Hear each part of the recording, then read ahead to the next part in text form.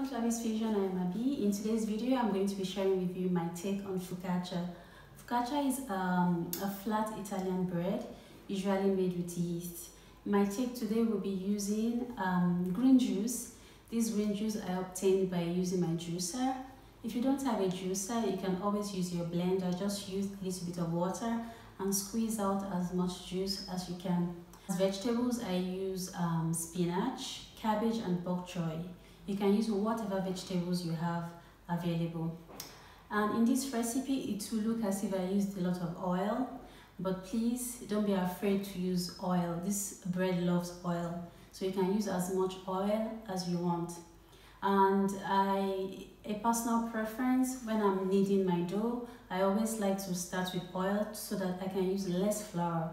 So to use less flour, you use oil to knead, and then when your dough has reached a good elasticity, then you use some flour to complete your kneading.